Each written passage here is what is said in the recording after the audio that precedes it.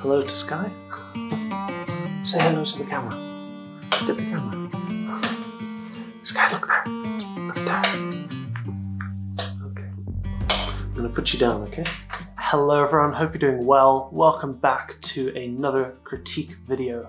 Today we're going to be looking at 3 images from a landscape photographer, Nick Becker. He's based out in St. Louis, Missouri, and we're going to be looking at the idea of visual languages. So Nick studied linguistics at college, and we've been having some great chats over on Instagram about this concept. So Nick has sent in context surrounding each image, and I thought it'd be an interesting exercise to change things up a bit. I'm going to go through the images twice. The first time with no context and no words, and see if I can unravel some of the meaning behind the images. And then again, I'll go through them after having read the words and see what that context provides to my understanding of the images that Nick has sent in. So without further ado, I've got the images loaded up in Lightroom and Photoshop. Let's go ahead and jump in.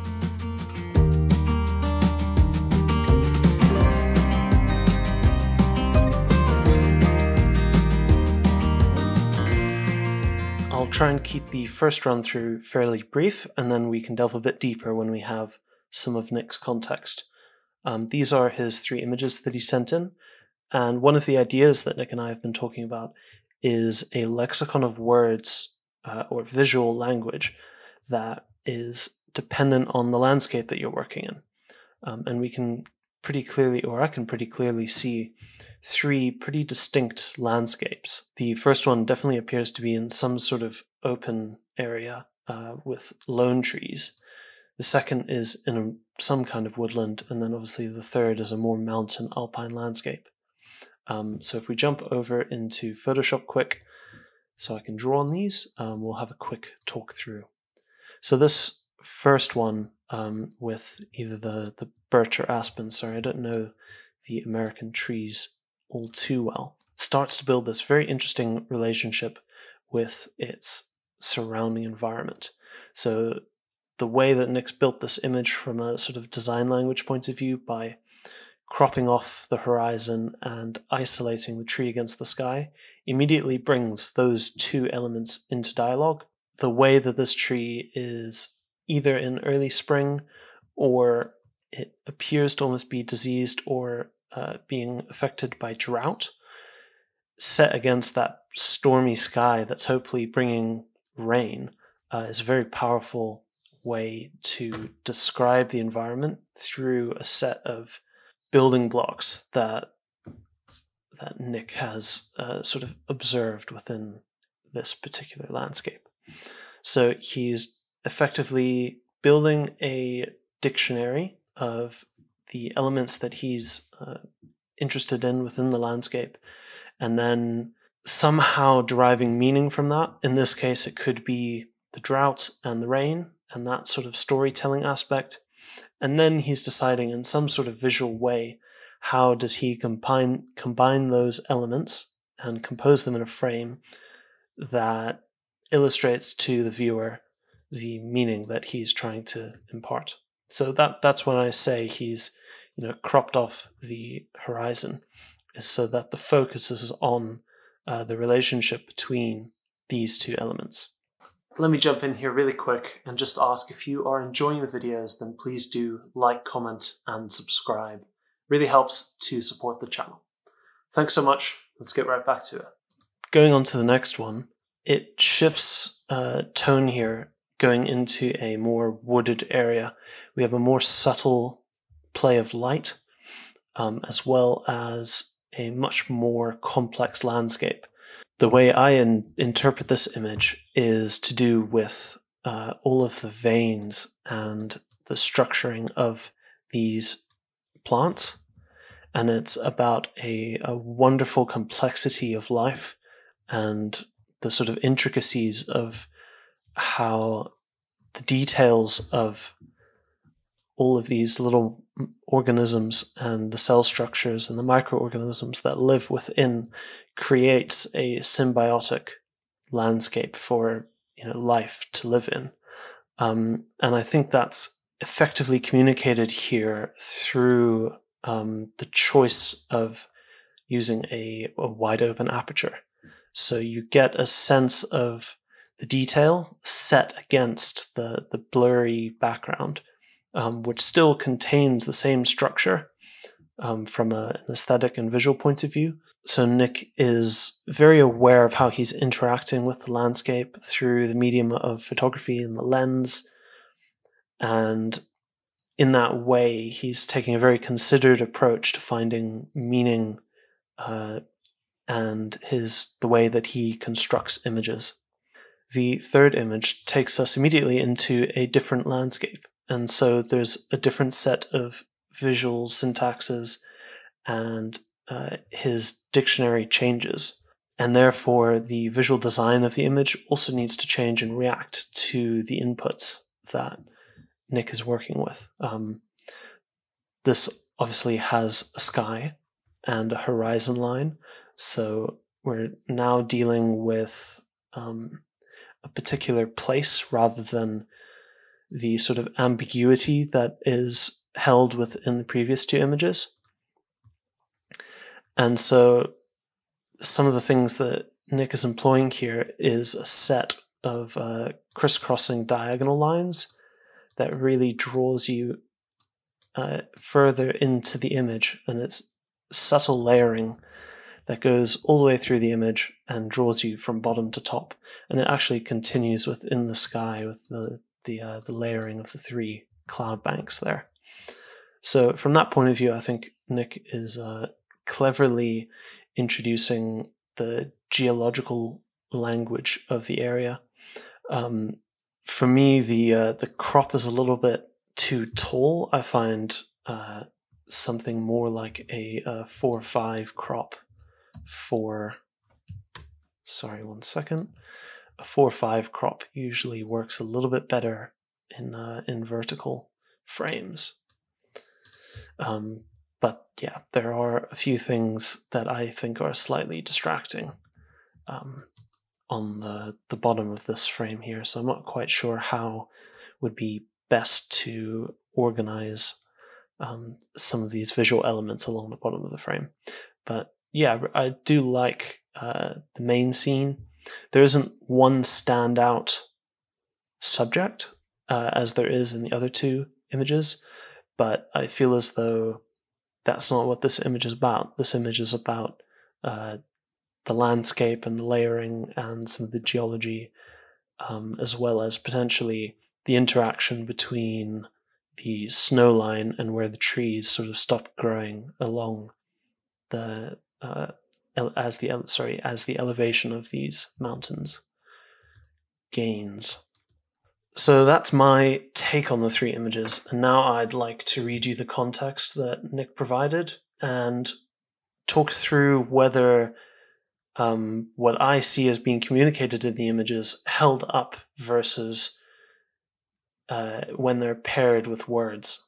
So it's as a photographer and an artist always being aware that images have a life beyond the creation and what you intended as an artist. When someone views your work, they're always going to be bringing to it their own experiences and emotions and reading it in a slightly different, nuanced way. Sort of question, I suppose, that I'm posing is how close is my reading to it what Nick's original intention was. So here's what Nick had to say. These images are approximately half of a little series made in a single day of hiking in Colorado. So while there is a theme, it's a loose one, and one that considers both aesthetic and natural variety. Image 1 is intended to convey unsettling darkness and isolation.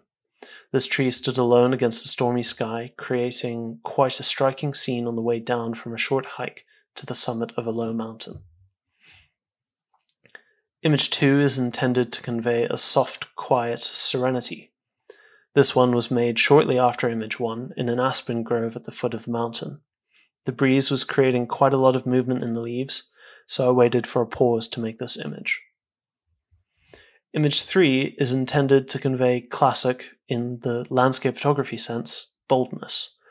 To me, it represents a breath of fresh air It was made on top of a 13,000-foot peak looking down with a blue sky and layered mountains stretching to the horizon. So I hope you found Nick's words interesting compared to my interpretation. I wasn't aware that these were made in the same location nor on the same hike, so I find that very fascinating. Overall, I would say that Nick's work is very effective in communicating his original ideas, especially the first image. It's a very graphic illustration, and I think the sort of relative simplicity of the visual elements that he's employing here really helps to evoke that emotional response of sort of unsettling darkness and isolation. So I think the processing on this actually really fits that intention as well. You know, the very subtle detail that's left in the tree, not creating complete silhouette, leaves us wanting a little bit more, wanting to know a bit more, and that is quite unsettling in itself. Image 2, Nick talks about wanting to convey a soft and quiet serenity, and the breeze creating a lot of movement in the leaves. So I think the idea of trying to portray that sense of peace that you can get in the woodland when you're surrounded by the sound of rustling leaves is a very strong auditory and sensory experience. And I know Nick, as a photographer, places experience first over image, over the final result, as do I. However, I think the link between those two things maybe isn't quite as strong in this image. So he's waited for a pause to make the image, and he's obviously used a very wide open aperture. And to me, that freezes the movement, and in and of itself then doesn't allow the viewer in to the auditory component that these trees would have been making as they moved in the breeze. So I don't know if there was some sort of way that Nick could have worked in intentional camera movements or using a longer shutter speed to capture that movement. I think that potentially would have made for a stronger image. But I can sort of see where he's coming from with this collection of very sort of calm and soothing leaves, and just getting lost in some of the fine detail. I don't know, maybe this one might be enhanced by having a sort of more high-key edit. I think the sort of very grey tonality across the majority of the image is letting down a bit of that quietness and serenity, whereas the previous one has the mood and darkness, and that fits the intention. This one, from an aesthetic point of view, needs the brightness and levity to convey that quietness and peace of the woodland. So that's something Nick can play with. I won't do an edit here in this video just because I think we're talking about something that's quite rich, and the post-processing side Nick, I'm sure, can play with on his own time. And lastly, the final image where Nick was talking about a sort of classic landscape photography boldness and a breath of fresh air. I thought it'd be interesting to take a look at the raw file. In the raw file, it's those punchy blues and the atmospheric haze that really, to me, speaks about, you know, the breath of fresh air. You can almost feel maybe a slight breeze and that crisp alpine air for anyone who's been to the top of a very tall 13,000-foot peak. So in a way, the color of this image is very important, a very important part of the visual language towards expressing that breath of fresh air. And when you convert it to black and white, and especially when you play with some of the tonalities in that blue sky and bring them down, I think you lose a little bit of that fresh air feeling. So I think my reading of it, where I'm looking more at the layering and the geology and the relationship of this mountainous alpine landscape to the trees and the tree line below might be a way into that idea, but I'm not sure if it's quite strong enough to hold it on its own in black and white. Potentially, if we go into the develop module and try maybe even a slightly different crop. I'm not quite sure what lenses and things Nick was working with here. He said it was all on one hike. So he might have been restricted with his focal lengths.